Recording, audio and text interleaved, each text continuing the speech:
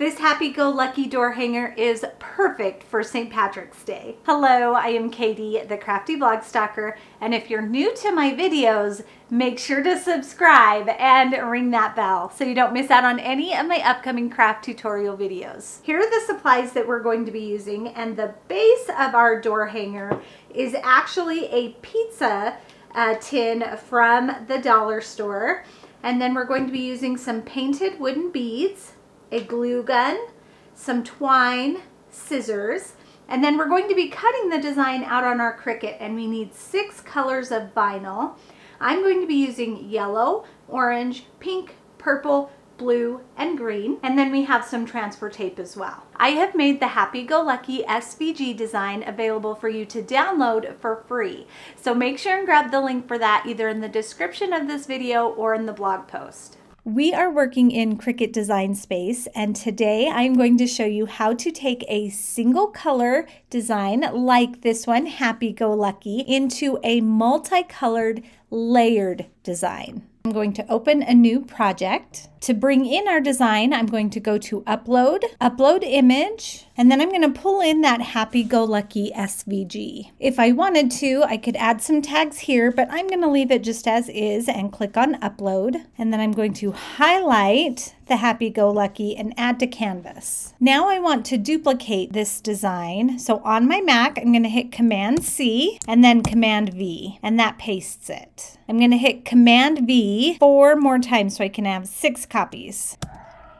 4, 5, 6. Now I'm going to highlight all designs, Command A, and we are going to center align them all. So it looks like I have one, but you can see over here in my layers panel that I have 6. And to keep it nice and easy, we are going to go from the top down. So I'm going to make sure that my top layer is highlighted, and I'm going to go to my contour panel, and it's easier just to hide all contours to start, but then I want to keep the Happy Go. So I'm just going to click on each letter and highlight it. And then for these letters, I need to make sure and highlight the center portion and the outline portion as well.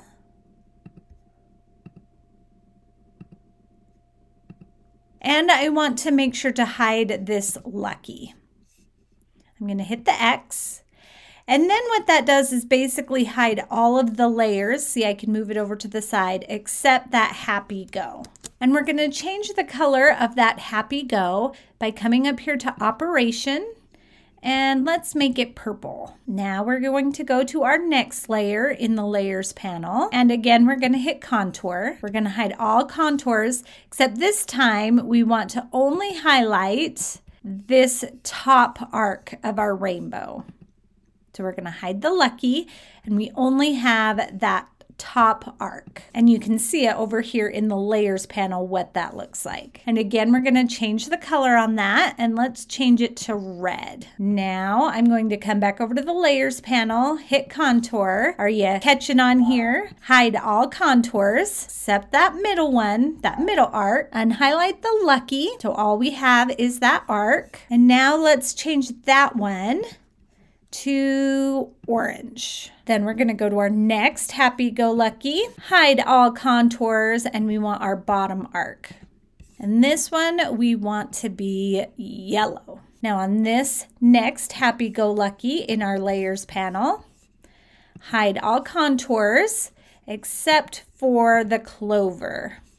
Hide the lucky, and this one we're going to make green, of course. Then on our bottom design, again, hit contour, hide all, and we want to make sure and click the inside of our letters as well. And this one, we are going to make blue. And it looks like over here we missed a little bit of our yellow arc, so I'm going to go to our layers panel, go to contour again, and then just highlight that little bottom piece as well. And there it is. So now we have changed our single color SVG into a 6-colored layered design. And if I click on Make It, you can see the different mats of the different colors. So now we are ready to cut it. I'm going to click on Continue, and then we're going to be cutting it out of permanent vinyl. And then we can follow the prompts in Cricut Design Space to see what color of mat to load. I'm going to bring in my Cricut, load my vinyl, and let my Cricut cut out all the pieces. I've already weeded all of my different colors of vinyl, and now we are going to layer. And to layer, we are going to use some parchment paper. I forgot to mention this in the supplies list. You could also use wax paper as well. I've already cut a piece of my Cricut transfer tape, and we're gonna start with Lucky. Peel back my transfer tape from that backing. We're going to roll the transfer tape onto that vinyl design, and we're gonna start at the bottom and scrape that on. And then we can remove the backing paper from the blue layer, and we are going to take our transfer tape and apply it to the back. Let's see, we want the Y part exposed. Now we're going to take our yellow bottom piece of our rainbow, and if you remember from the design, our Y just kind of went right through that. Okay, so this parchment paper lets us move stuff around without it sticking. And now that it's in place, you can peel this back and then roll it back down.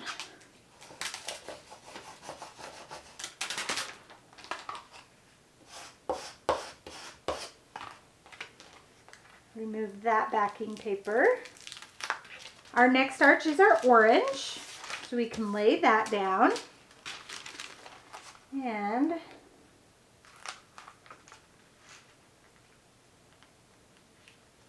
move that around since you can see through the parchment paper. And I'm trying to line up the ends of my arches for my rainbow. Okay, that looks good. So then I can lay that side down. Peel this back, remove our parchment paper.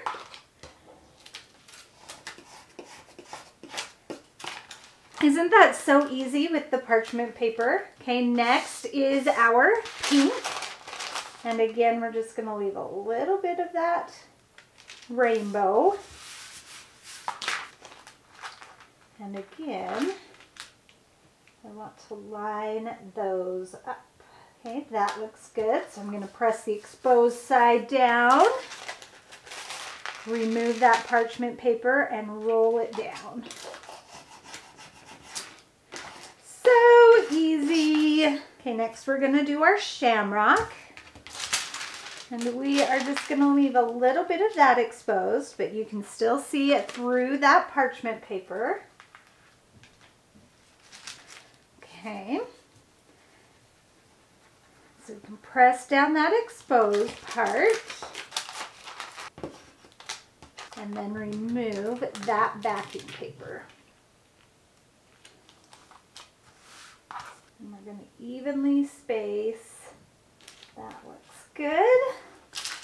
Remove our parchment paper. And now we have our entire design on our transfer tape. I'm going to bring in our pizza tin, and I'm going to wipe it down just with some isopropyl alcohol. This will help remove any fingerprints, dirt, smudges, anything like that on our base that can get in the way of making our vinyl stick really well. To help me center, I'm going to grab our parchment paper and put that behind again. And now I can move that design around to find the perfect placement. Let's see, now I'm just an eyeballer here. And I think that looks pretty good. So I'm going to secure it with the exposed area of the transfer tape. And then I want to roll this down so I don't get any air bubbles.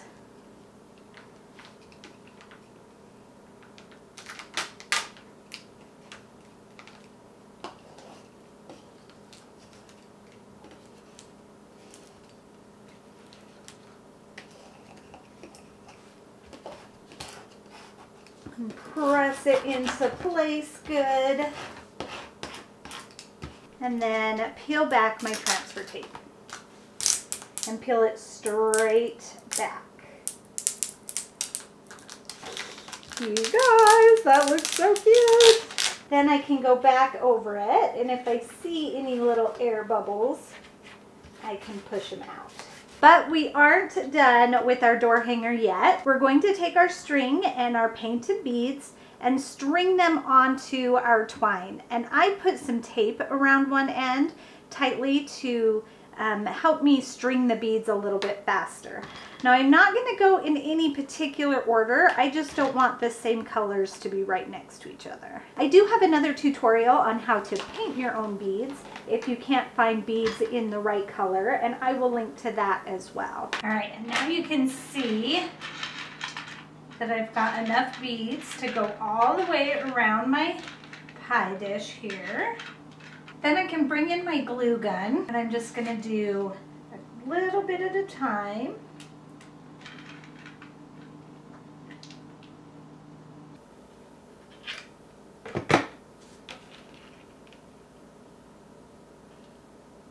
Okay, I took off that pink bead. I'm still going to use it, but I just took it off. Pull on my twine to remove it. I don't need to keep it on the string. I was just using the string to kind of help me wrangle all the beads so they weren't all rolling all over the place. Then we can put our last bead into place.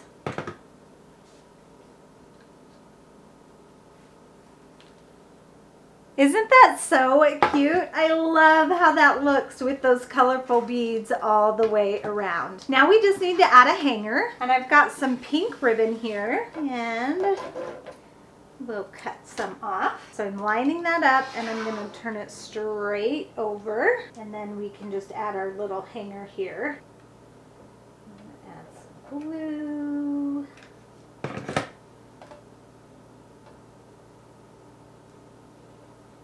And there we have our finished happy-go-lucky door hanger. Isn't that so cute? And I love how we turned this single color design into multiple layers of different colors. If you want more fun craft tutorials, make sure to check out my website, thecraftyblogstalker.com. Thanks everyone. Bye and happy crafting.